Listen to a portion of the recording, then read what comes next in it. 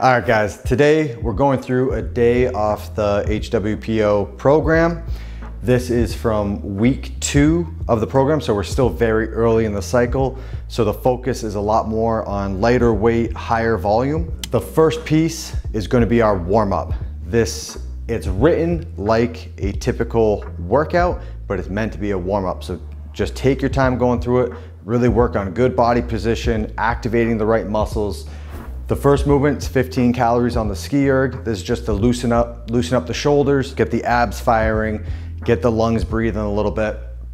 Then we're going into single arm dumbbell press. These are very slow, controlled, and light. They should not be difficult.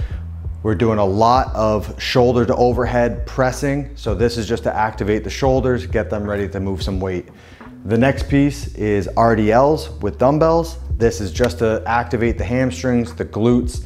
Later on, we have a lot of sandbag cleans. So when you're getting down in that position, you're firing up your whole posterior chain. So this is just activating that. And then inchworms. I use these half as a chance to get a push up, just some core activation as you're out in the plank. But then also when I'm rewinding, coming back up to upright, I'm using it as a chance to stretch my hamstrings. Piece number 2 is push presses. These are bigger sets, so they're sets of 10 and 8. The percentages are meant to be lighter.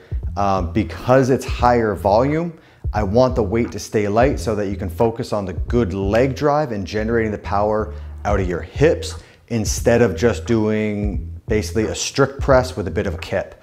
All the power should be generated from the legs. So the weight's nice and light. Focus on cycling the bar nice and smoothly. Really focus on that nice smooth re-rack so you're not smashing your shoulders. I'm using this as a tool to learn how to cycle the heavy barbell as well by getting the reps in with a lighter barbell. Piece 3, strict pressing. We already warmed up the push press going from the shoulders to overhead. So this is just a little bit more volume, but this time we're taking the legs out of the equation. Now we're using our shoulders to press the weight up. This is working off the numbers that we did last week. Once again, they are a bit lighter, but you have 4 sets of 10, so it's a good amount of volume. The first set should feel easy, but by the 4th set, you should be getting the reps very confidently, but they should be slowing down a little bit from that first set. The Metcon for the day, this one's a fun one, and it takes a little bit of an explanation. The main piece of the workout is 5 rounds, 8 sandbag cleans or D-ball with a light D-ball. So for myself, I used a 100-pounder and then 10 burpees over the sandbag. These movements are meant to be light. You shouldn't be failing or struggling. It's going to be, your limiting factor should be your lungs, your aerobic capacity, how much air you're able to take in. Now, because on a workout like this, because it's light and the movements shouldn't be the limiting factor, it's very easy to go into it, and your first round you blitz through and you get it in 30 seconds, and then your last round is 2 minutes. So to do that, there is a buy-in. To stop you from having that blistering fast first round, there's a buy-in. It's a Tabata on whatever bike you have. There's no score from it.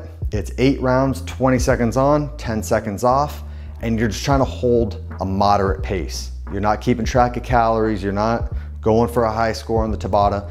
The only purpose is to get your legs puffed up a little bit, get you breathing heavy so that you're not starting this workout feeling so fresh and just ruining your pacing through the whole thing.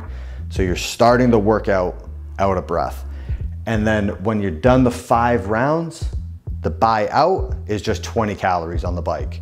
So as soon as you've done that workout, you should be very out of breath, you should be very fatigued. And now 20 calories should be just an all-out sprint, but it's going to be very difficult. So it's really going to test you mentally. The next 3 pieces are all just accessory. You can superset them. You can work through 1 round at a time on each one, or you can do them all straight through. The first one is strict pull-ups, 4 sets of 20.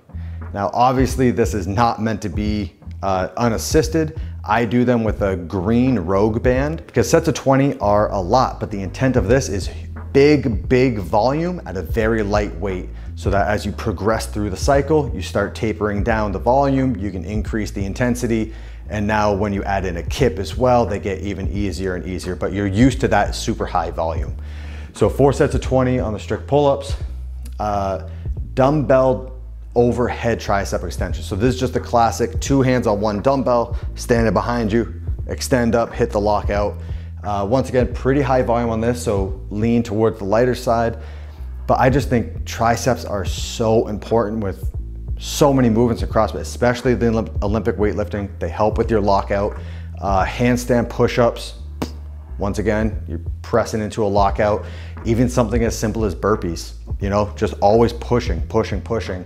So I think triceps are a super important piece. You'll see a lot of them through this whole training cycle. And the last piece, reverse hypers, one of my favorite movements. You know, because I've dealt with back injuries before, I know how valuable that piece of equipment is. If you don't have a reverse hyper, just do back extensions, but it's just gonna help stabilize the whole core and set you up for a better future. The last piece for today's training, it's listed in the bonus work, so if you have time constraints and can't make it, it's not a big deal. I find it super beneficial. I'm gonna hit the zone 2 bike in a second session. I'll go eat, kick my feet up for a little bit, and then it's gonna be 30 to 40 minutes at 155 beats per minute for a heart rate. So it's not a difficult pace, but I'll just put on headphones, watch some TV, and just cycle and get a good sweat going. Hope you guys enjoyed my day of training today. If you liked what you saw, join in, give it a try. If you really liked it, go over to Hybrid and you can join the HWPO training.